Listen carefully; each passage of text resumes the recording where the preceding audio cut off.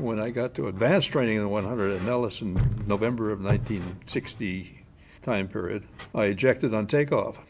And the result of a fire explosion in the end of that particular airplane. So that gave me another impression of the 100. Welcome to the Damcasters, brought to you in association with the Pima Air and Space Museum. I'm your host, Matt Bone. Major General Russ Violett, US Air Force retired, started his flying career on a farm in Montana. He joined the Air Force in the early 1960s and would fly over 3,000 hours in the incredible North American F-100 Super Sabre. And for our conversation today, the even more incredible Republic F-105 Thunderchief, the Thud to you, me, and of course him. Russ flew 126 missions over Laos and North Vietnam in the 60s and had multiple deployments elsewhere. The general commanded tactical air wings and ended up as the chief of the US training mission in Saudi Arabia. When he retired, he ended up at the Pima Air and Space Museum, and the general was the first person I interviewed there after my chat with Scott. So it was fascinating to find out about those early deployments to Vietnam and what it was like flying the Thud in combat. Just a quick point, the general does punctuate his points by tapping on the table a little bit, so you're going to hear that throughout the episode. But of course we need to start at the beginning and find out how a boy from Montana ends up flying a supersonic nuclear strike fighter bomber. That's a long story, but the short story is that my mother had 4 brothers that were in World War II, and they flew B-17s out of England.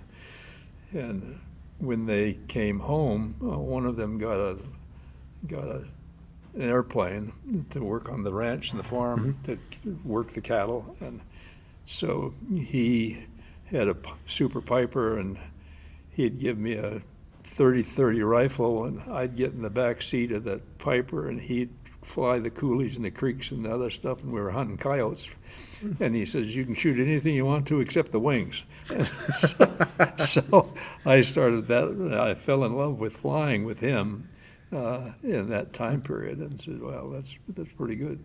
Another reason for falling in love with flying was I grew up in northern Montana against the Canadian border. You know, we had quite a few cattle, and so we were feeding cattle, and in the wintertime, it would be 30 or 40 below zero, and you're out there pitching hay to cattle, and you look up in the blue sky, and there's contrails up there of F-84 fighters that I didn't know at the time who were flying SAC, strategic missions, with 47s out of Great Falls, Montana.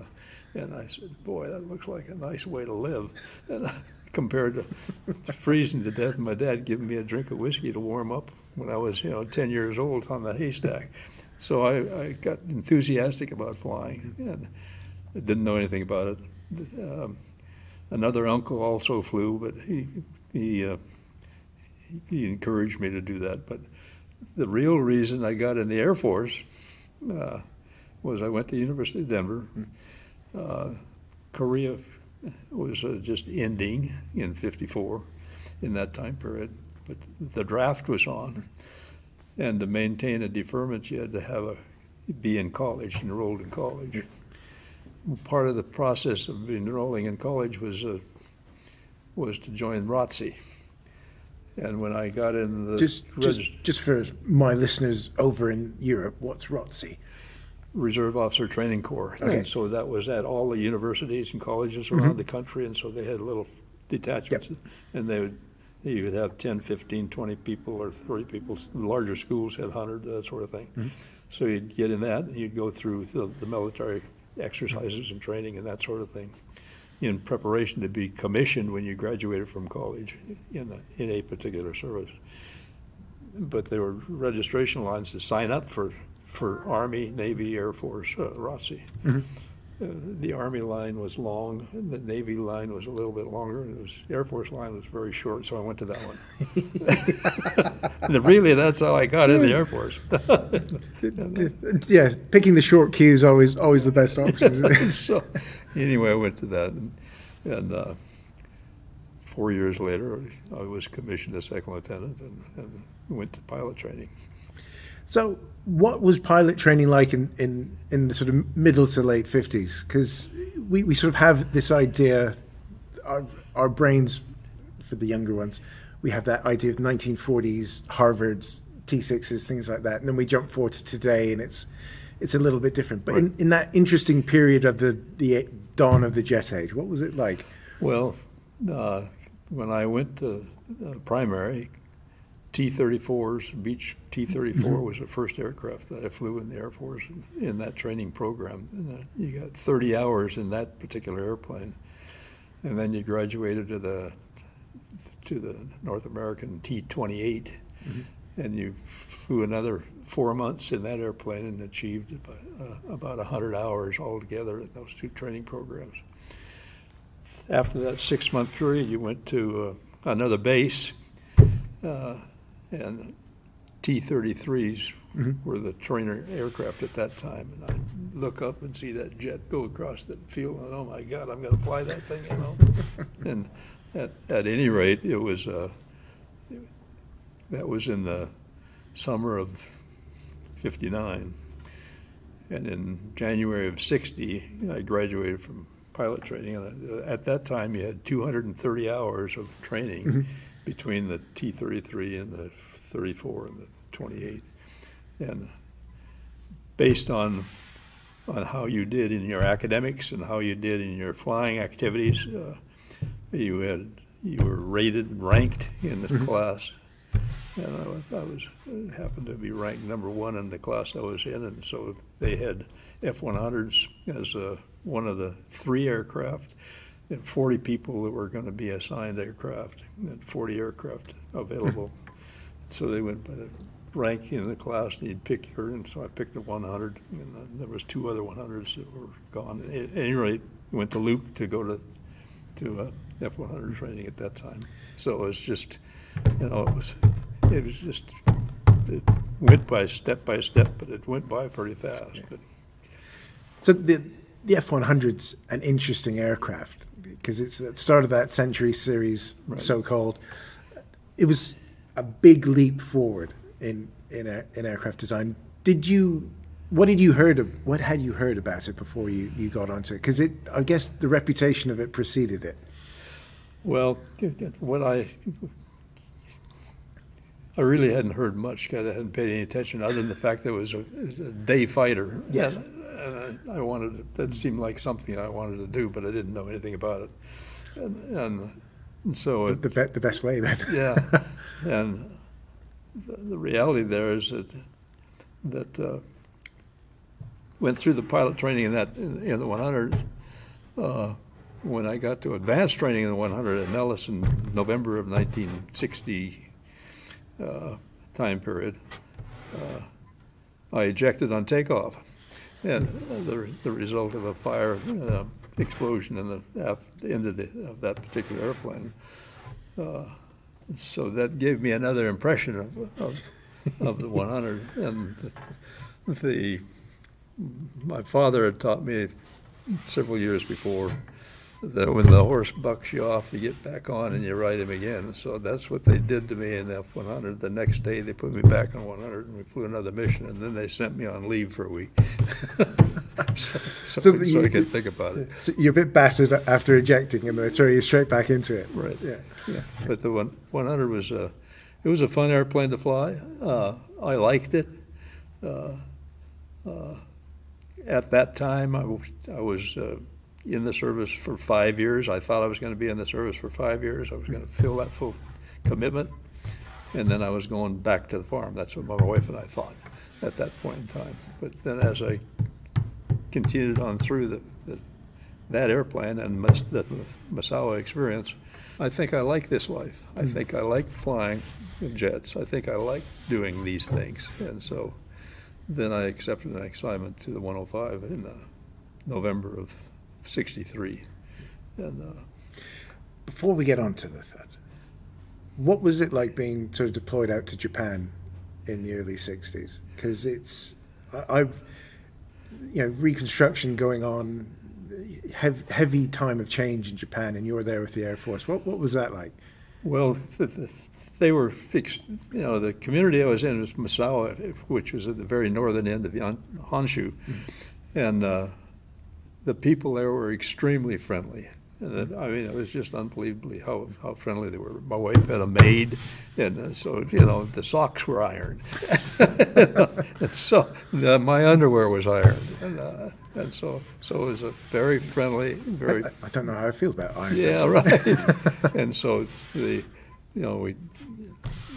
eat in the downtown areas, but it was a very rural, very remote kind of a lifestyle there.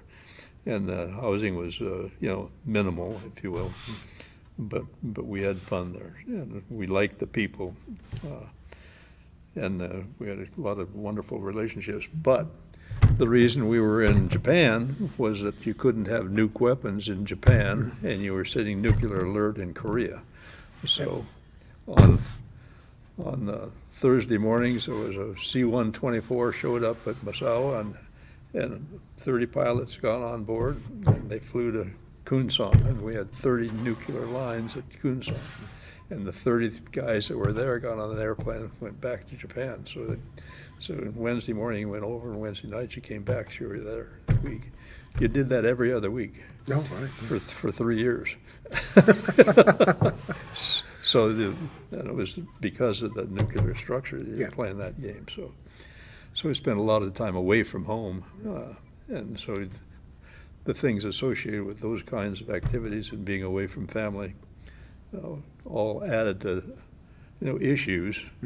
But being the first assignment, everybody worked together and you made it happen, and you had a lot of fun doing it and enjoyed it, and put on plays and did dumb things and that sort of thing. But it was very much a very learning experience from learning how to meet and greet people and get by with them. But that led you into the Thud.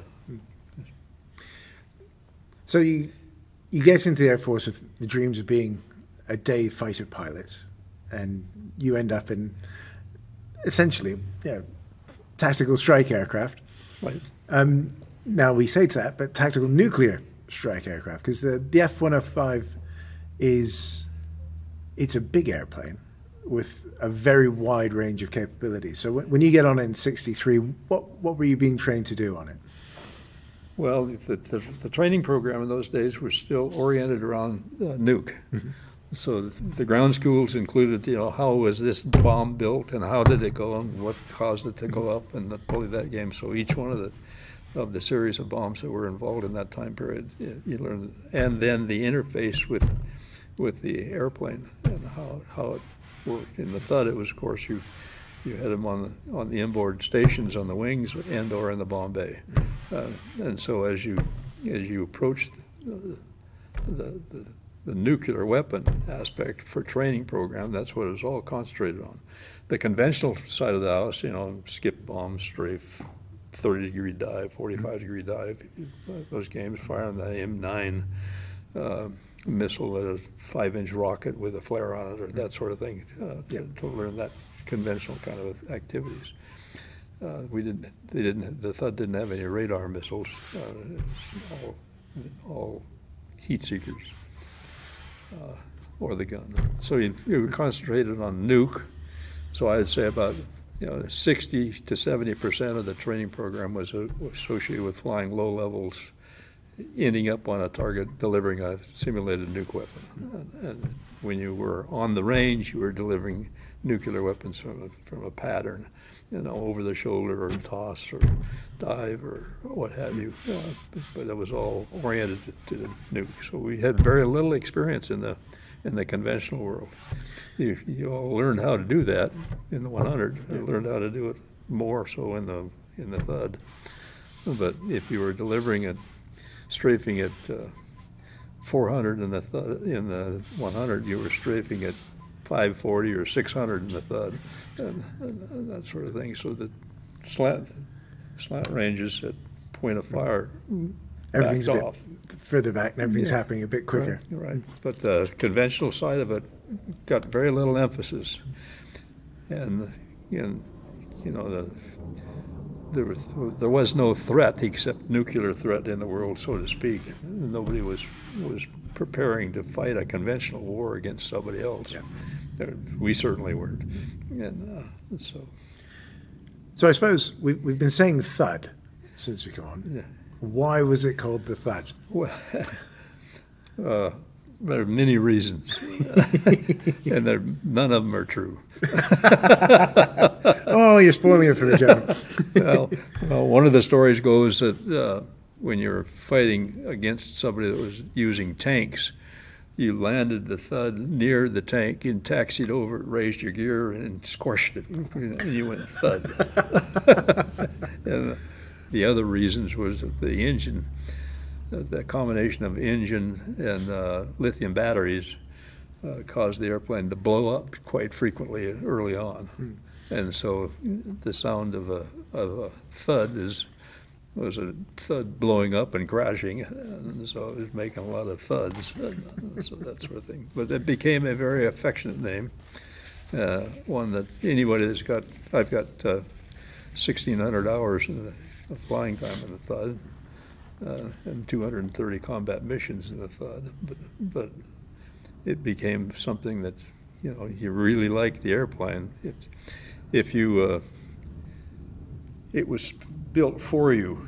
You didn't have to get cross-handed to play games with switches and other stuff. You know, like the F-4 was horrible for the pilot interface issues, and so in the 105, you know, everything was right where it's supposed to be. If you're dropping a 750-pound bomb from the inboard station, you could flip open a box and pull out a little, you know, printed circuit and stick it in that circuit, and it would give you the parameters for the bomb, and so you had a constant solution site.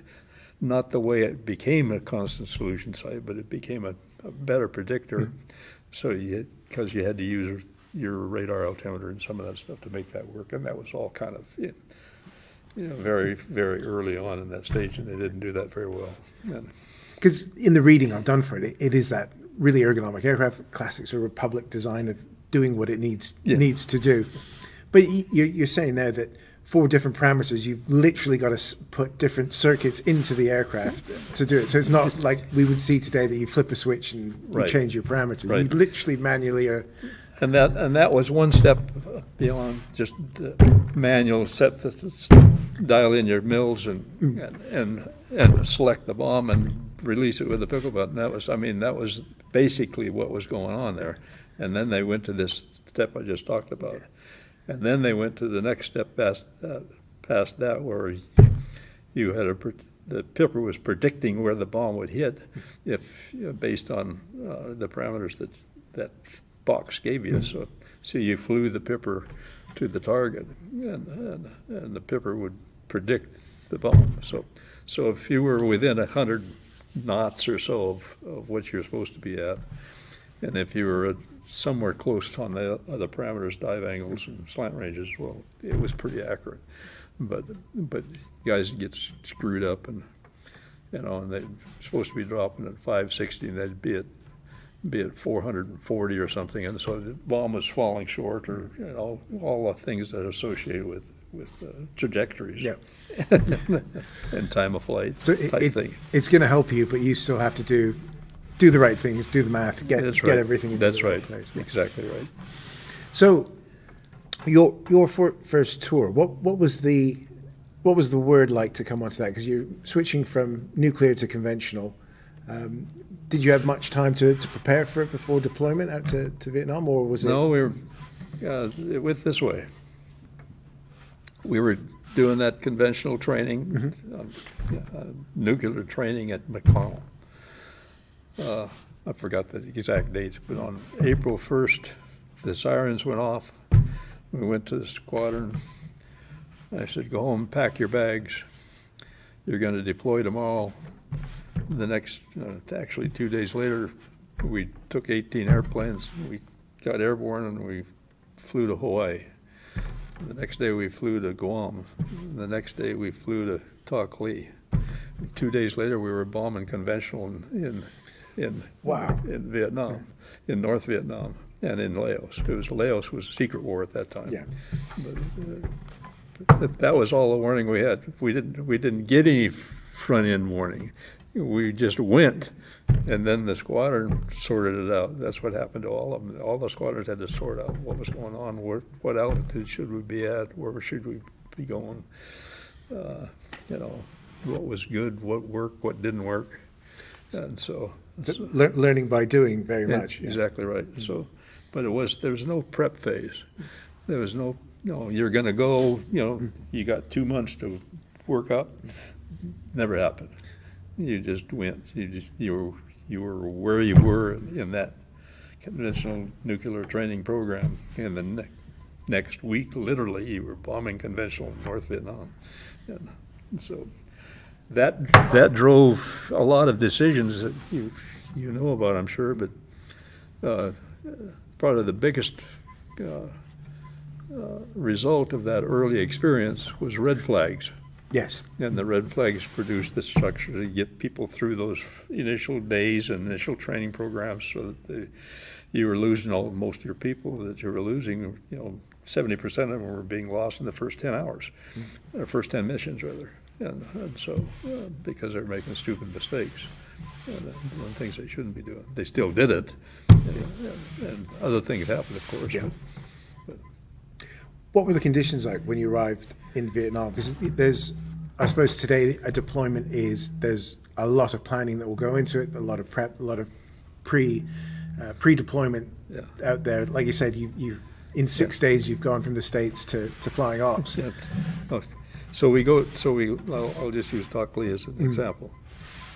This was in 65 when that happened.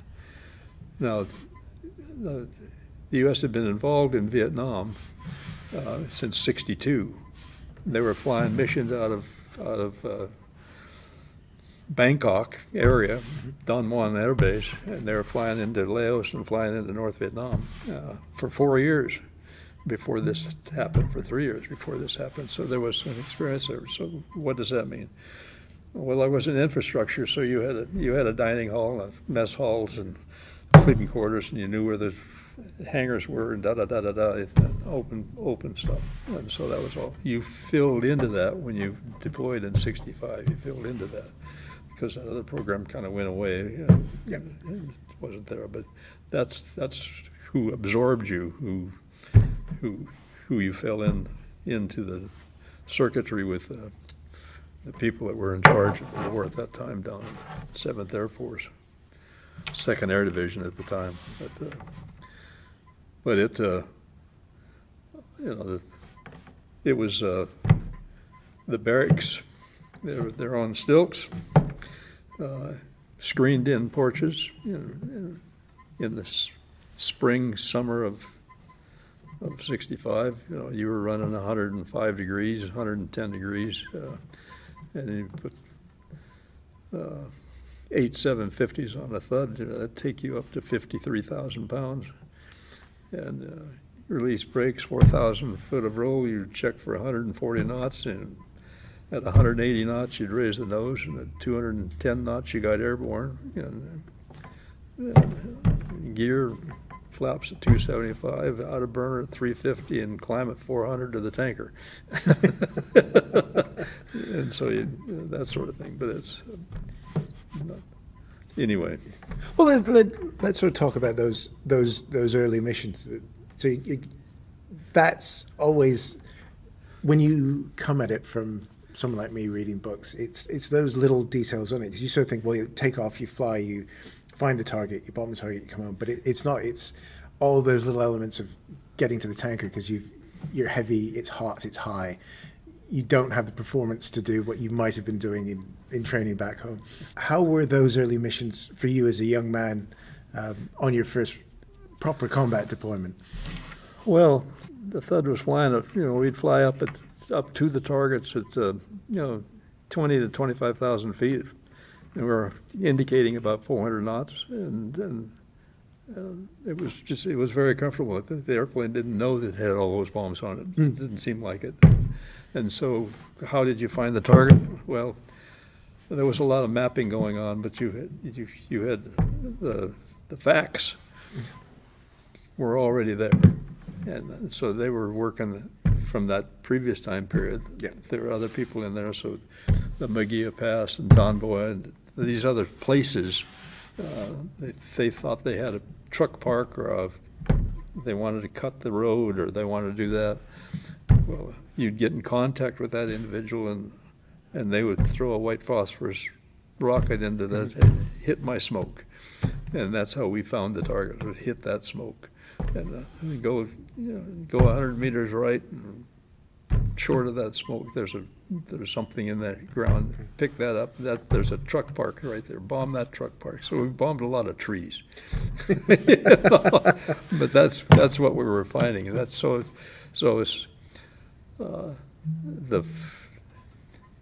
750-pound bomb was the bomb that we used almost all the time. So we didn't have any there was no high drags, there was no laser guided, there was nothing. Everything was dumb bomb type thing, and the only thing that was different was you put extenders on the fuses so that you could get the bomb to go off before it actually hit the ground.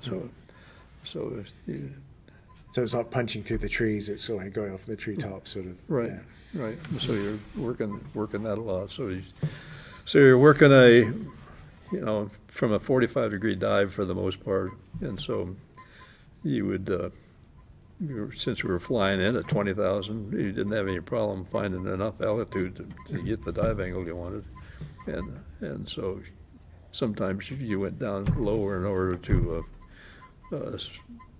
work with the FAC and get the spot, and then you'd back off and pop up and back down into it. But, so you do multiple passes. It wouldn't be a full drop. Well, that was one of the rules was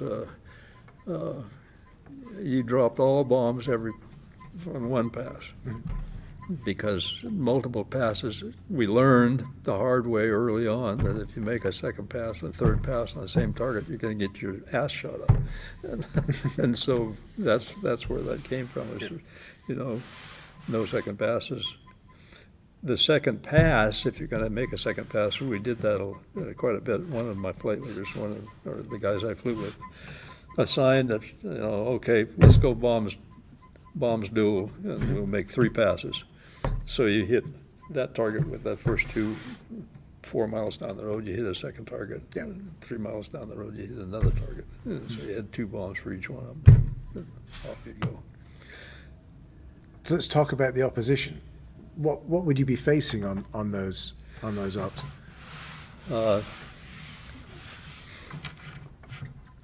Primarily 37 and 57 millimeter anti-aircraft guns. There was quad 23s, 24s, and they were vicious. And after a few sorties,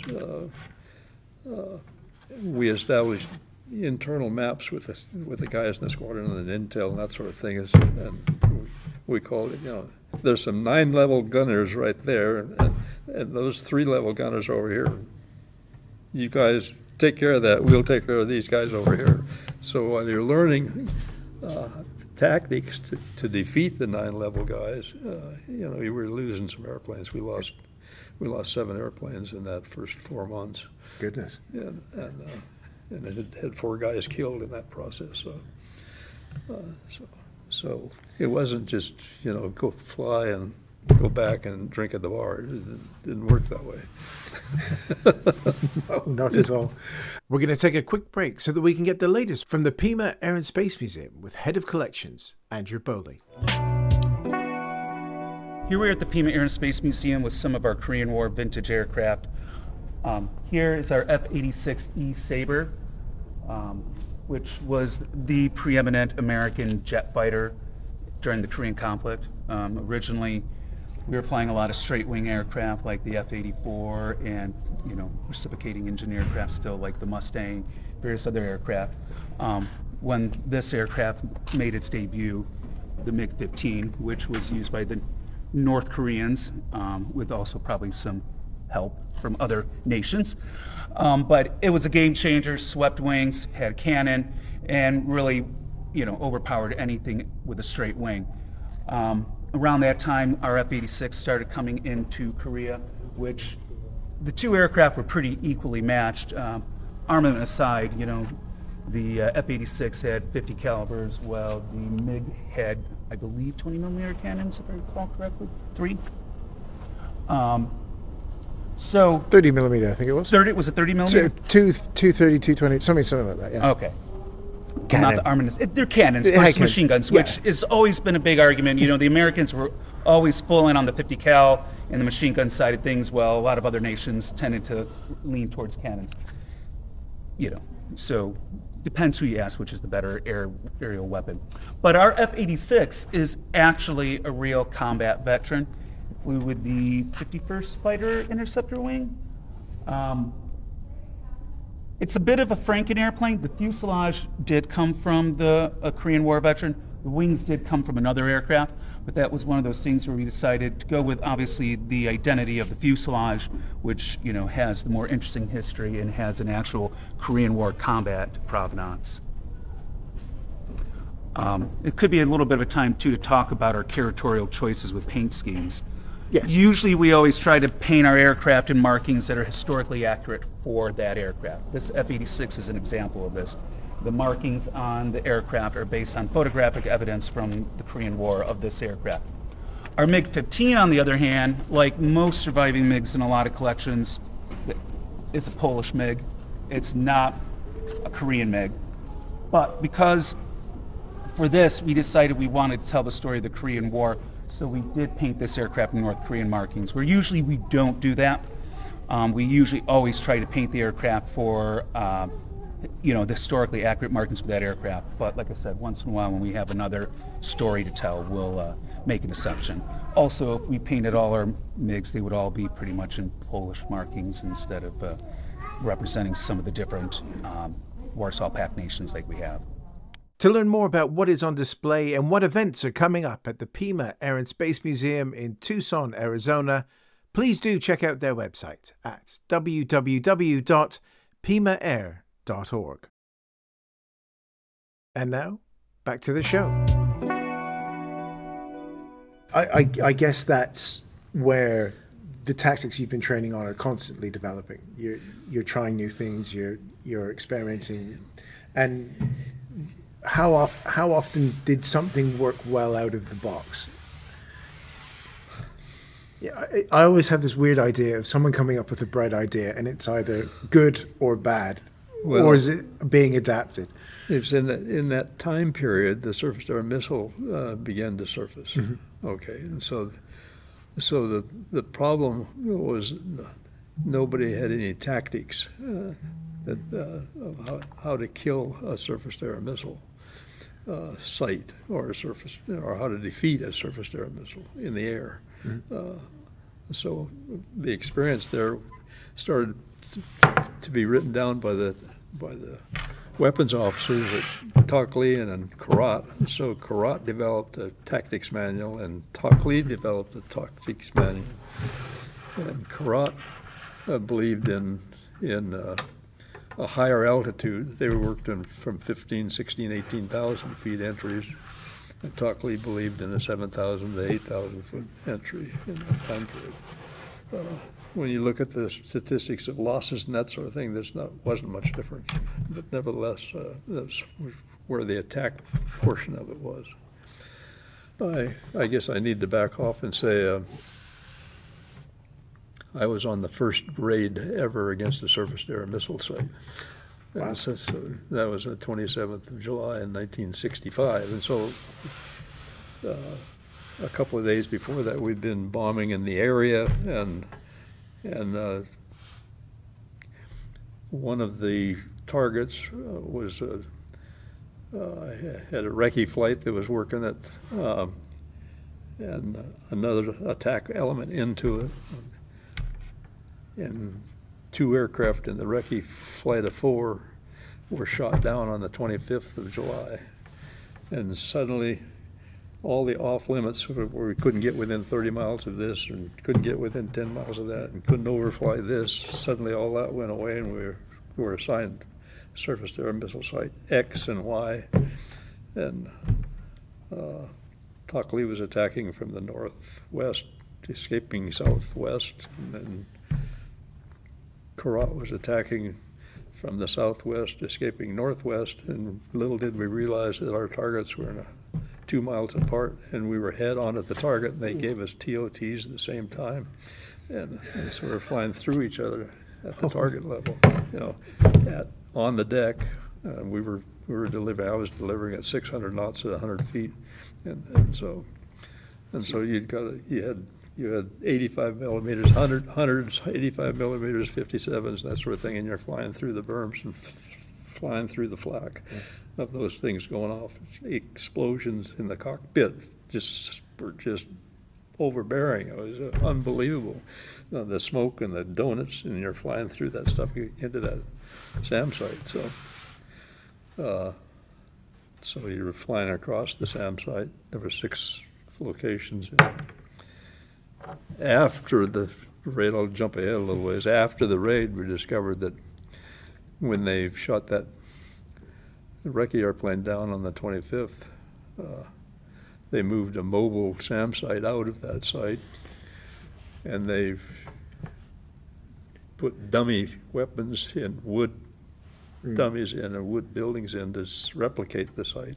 So that's what we killed. That's what we knocked all that off. We lost 6 more airplanes in that process. But so it's constant cat and mouse. It's finding target, then changing the target, and you trying to find the new one, and suffering losses along the way.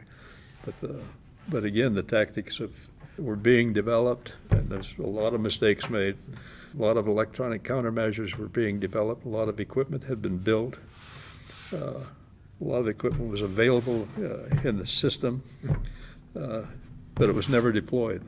It was never put in place, so you didn't have anything that you could counter a SAM's radars with. You had, none of that. All the equipment, the electronic countermeasures equipment, they had 160 of those pods at Kadena, and they were never deployed to the unit in the 65 time period. It was later in 66 before they got those sites down there. They're called the 160 pods, but nevertheless, it was a huge mistake on the part of egos that people wanted to go conventional. We're going to dive bomb, and that's it. And the people that on the other side that had the electronic capabilities to attack you, find you and attack you, they disregarded it, but it was a terrible mistake. That's good. So what did you have going in 65 to let you know that you were being tracked or being painted by a sensor? Well, it was a sensor system where you had a little scope with a target X target. What am I trying to say with it? Anyway. So a receptacle in yeah. When a radar site came up, it made a certain noise. So you knew that was the acquisition radar, and so it would show up on that scope based on the range out at the edge or in closer to where you were in the middle. And so there was there. Then when it switched from an acquisition mode, a search mode to an acquisition mode where they're getting ready to lock onto you, it would be a different radar. It would pop up, and you could hear it, and you could recognize that it was there. And so then you took evasive actions as necessary if it was on your 12 o'clock, if it was over on your wingtips, that sort of thing. You didn't pay too much attention to it, except that you maybe dropped your altitude, that sort of thing. But you were flying again, in these cases, like I said before, in the 8,000 to 15,000 foot range. So there was a lot of if the missile was fired, then you got another beep in there because it's a command-guided thing and not a self-guided system. So you had one man on azimuth, one man on range, one man on speed, that sort of thing. And so there was a guy sitting behind that on the other side, and he's blowing the missile based on when he thinks it's going to be closest to you.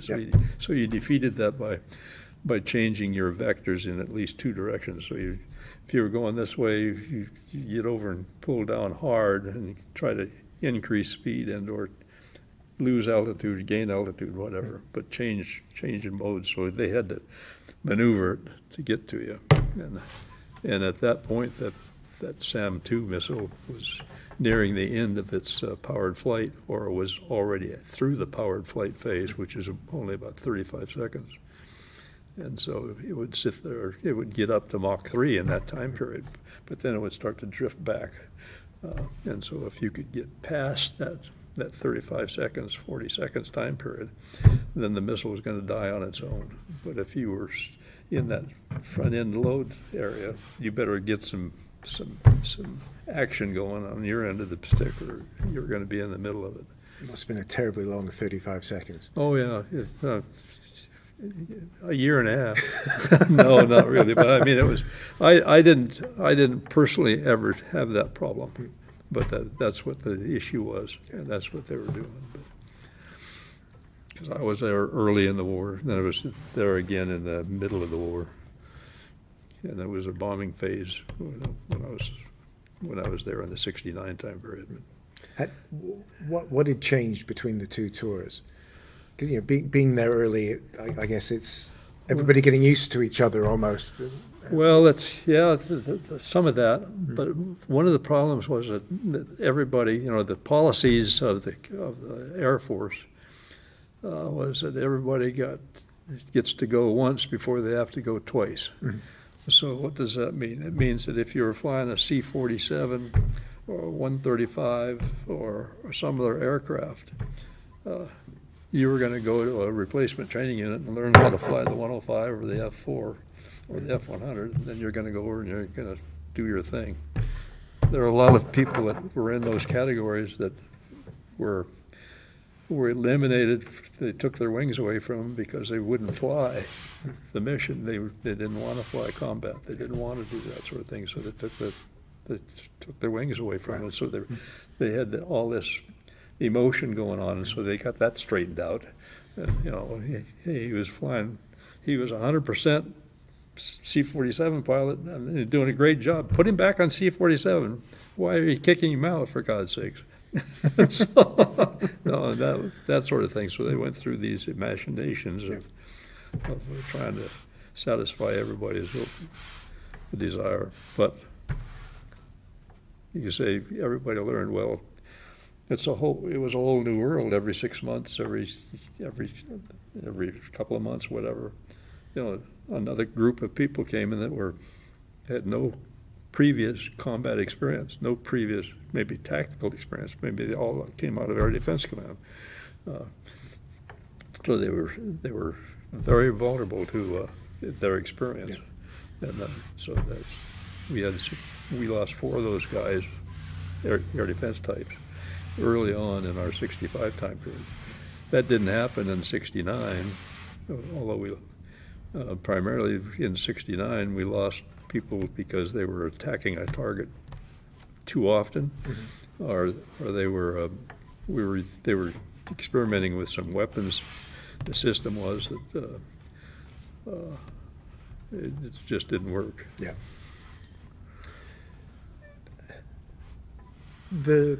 I'm trying to form this question really, but how those 2 tours in that period of time you've got, for someone like me who's only read about it, this is my first opportunity to chat to somebody who was there.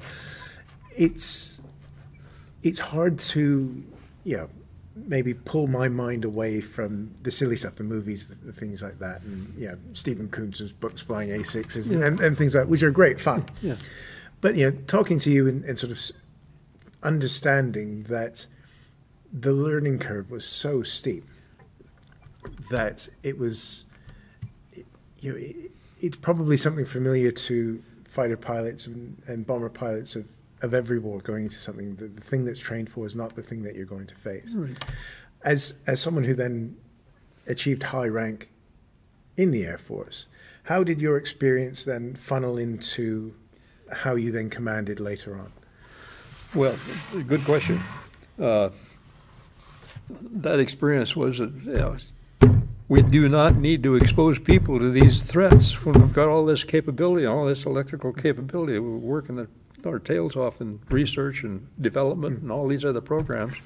You can't leave it in the hangar. You got to get it out there and get it on the airplane and use it, and you'll save lives. You'll save people. You know, you don't need to. You know, that was to me one of the biggest things that came out of my experience from primarily '65.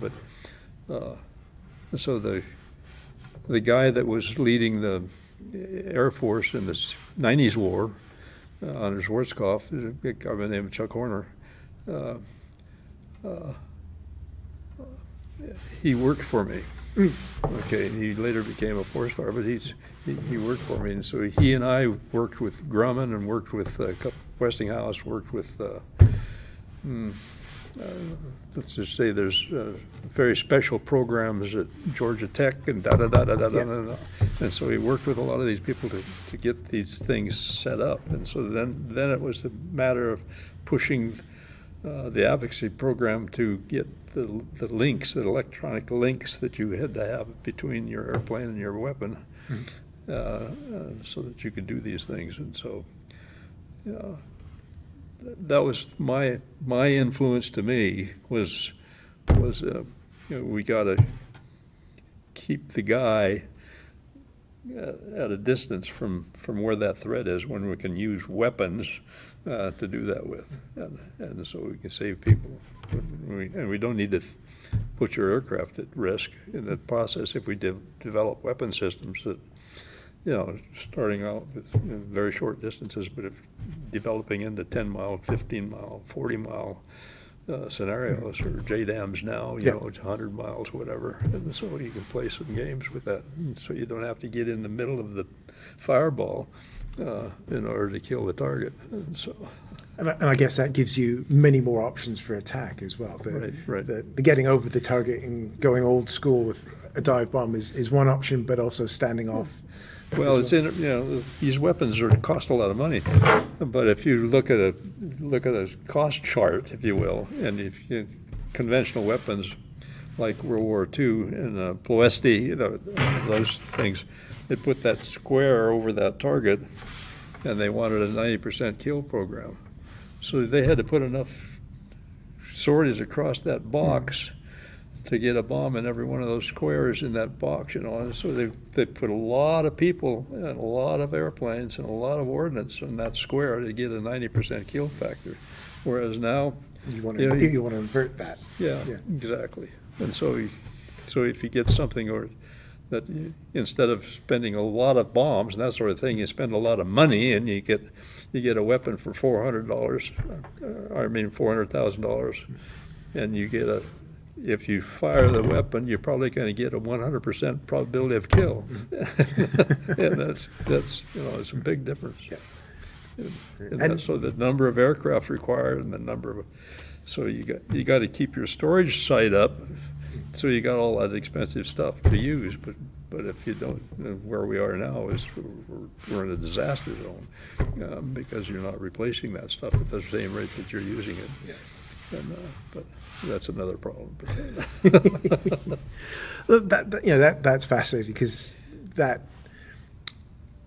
legacy that we sort of saw come to fruition in the early 90s really did sort of change the game, because that idea of, you know, where the effort goes, the airframe, the training of the crew, make that as reusable as possible, keeping them out of harm's way, was something that I suppose to a degree has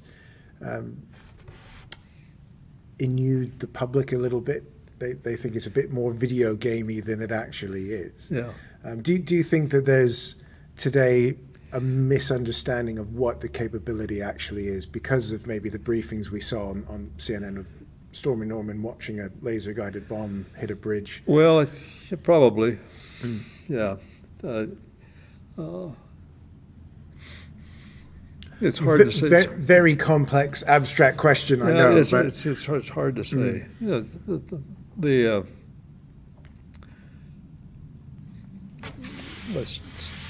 bunch of us have said that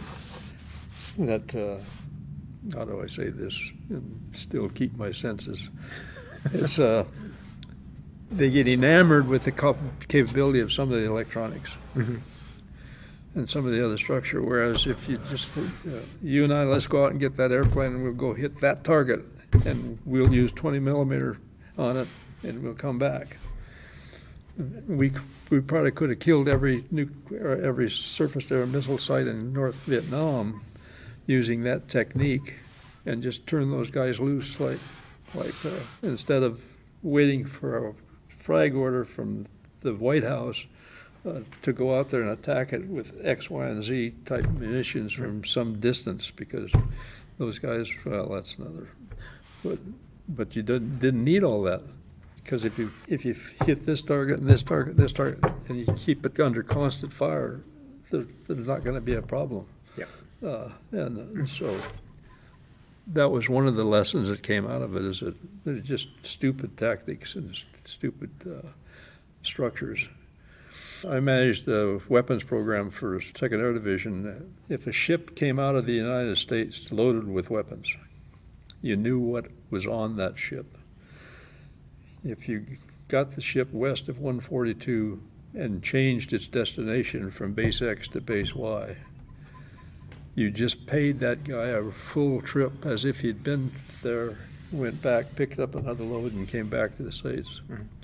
So in order to avoid that, if you got him west of 142, you continued to deliver him to the same base he was originally at. But now you look at the storage site and you don't have room for the weapons that are coming in on the ship. So what do? You frag the weapons at that site to get rid of them, so you got room for the weapons coming in. And so you put the weapon on targets it had no business being fragged against, but they were just getting rid of the weapons because they didn't have space in the storage sites. That's essentially, you could throw that back to the First World War using shrapnel artillery shells against wire. That doesn't work, but it's what they had, so they needed to get rid of it. Yeah, that's fascinating. Yeah, but it used to just drive me nuts when I had to go in and change the ship to a different port. Nevertheless, different structures. The trials and tribulations of logistics. Yeah. Let's get on to something completely different. Okay. Because we're sat here at Pima Air and Space Museum, of which you sit on the board. How did you get involved with this place? And my mate in the other room, Mr. Marchand, who's keeping me busy while I'm visiting. I think the easiest way to answer that is that there were some people that were already involved out here, and when I got in, one of them was a pretty close friend, and he said, "Russ, you got to come out and be a trustee at the." And I said, I don't know if I want to do that. That was in 2003, and I, at the time, the person that was the chairman of the board had worked for me in another environment, and my opinion of him was not very good. Okay, just put it that way. Yes, because I moved him from spot A to spot B, and so I didn't have to put up with him. But nevertheless, here he was, and he was in the saddle with some very key people here in town that were managing or wanting to develop this Pima Air Museum into something bigger than it was at the time. And so they were burying this place in debt with the gate airplanes and that sort of thing. They put $1.4 million into those 3 airplanes out there. And that was a whole other story, but that was debt. And there's 3 or 4 other projects like that, and they were burying it. So at any rate, this guy that invited me to come out, we need to get this straightened out. He also happened to be the chairman of the Hall of Fame committee, and so he quit that, and I became that guy. And then I was working with the other people, and they managed to get a hold of the right people locally to get Von Gallen, who was the chairman of the board that just died here about 6 months ago, into this particular area. And so we managed to to move everything off the debt list, if you will. And went from the red zone to the black zone, and if you got a lot of money, and you're able to do a lot of things. But they were very smart about how they managed that structure. But that's this guy that got me on the board. I didn't know too much about that, but I knew enough about building industry. That was my major in college, and I worked with different A&E firms as a consultant up to that point. So I started working to get new contracts to do things out here with the physical structure. The campaigns, early campaigns for money on that sort of thing, were a real devil to get enough money to work that problem. And then that kind of took care of itself when we got a couple of deep-pocketed people that decided that they would help us do that. So, no, how did I get involved? I was invited in, and I accepted, I guess. And you've been here ever since. I've been here ever since, yeah. And well, it's been a real, it's been fun from the viewpoint of watching airplanes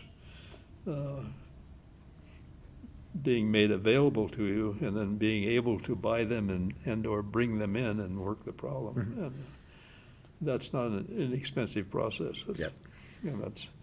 And so that's like right now the P-38 and the P-47, they're sitting there getting ready to come, and so that's, it continues.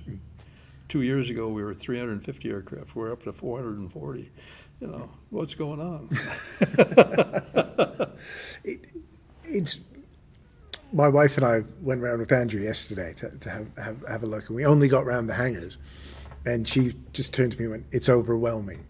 It's an incredible place. So the work that you're all doing here, for us aviation nuts, it is very much a bucket list place to come, because it is a remarkable collection.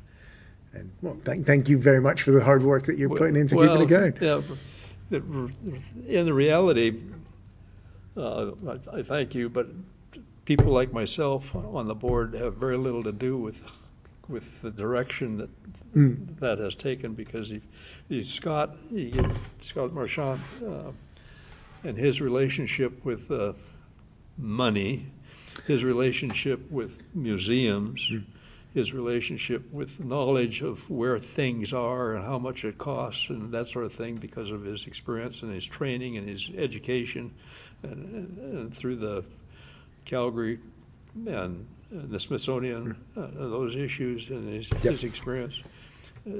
There isn't anybody else around that's anything like him, and so we just gave him another big raise, but that's because he's vulnerable to somebody stealing him from us, so we're going to make him expensive. We had a fascinating chat last night over drinks. We recorded. We're going to put out just about the museum business in the States and how you get aircraft and things, and it was utterly fascinating. But that passion that you mentioned and that knowledge does come across. Yeah. We don't want to blow too much smoke at him, but no, I know. General, this has been a fascinating chat. Thank you for spending the last little while with me. Well, I hope I've answered your questions. I think that my dream of flying the 105, it's my favorite aircraft by far. I've loved the machine from day one, and only one time in combat did I ever bring back an airplane that had any holes in it. And so it treated me well. But it's an airplane that it goes fast, and if it does anything really well, it goes fast. And the story goes, a couple of 100 pilots were up over North Vietnam on a misty mission, and they heard a Thud flight come off, and the Thud leader asked two where he was, and he said, south of the target. And he says, what's your heading? And he said, west. And He said, "What's your speed?" And he says, "I'm at 1,000. Roger, let's push him up and get out of here." You know? But that thing, it had speed that was just unmeasurable, because we'd come off target at 600 and you'd go to 850, on the egress, and so that's moving right along. And it would go faster than that without a problem, but your canopy seals and that sort of stuff started to melt, and so you had to keep it down to keep the temperature in the canopy down. Wow. But it was, and that's moving. So you're sitting there at 1,400, 1,500 feet per second. So you're moving at a mile about every 3.5 seconds or so. Goodness. It's getting you into and out of trouble quickly. Yeah, right. Oh, that's brilliant. So, no, it's been my privilege. Thank you. I hope I helped. I cannot thank General Violett enough for his time.